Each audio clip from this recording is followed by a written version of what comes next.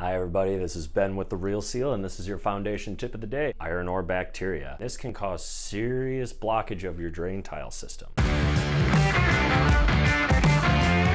This is a bacteria that we find sometimes in the soil that blooms occasionally with these big orange puffs. Now, it's not all soils that we find this in, but it is very occasionally that we come across it. And the biggest problem we have with is drain tiles. It can very easily expand, plugging that drain tile and impeding the flow of water. So what we do to combat this is we install cleanout ports in our drain tile. Put cleaner through the system to wash it out, rinse out all that iron bacteria, and to make sure that drain tile runs smoothly and keeps water from coming into your home. This is something that you can check for yourself. If you see real discolored orange blobs floating in your pit, then you may have an iron ore bacteria.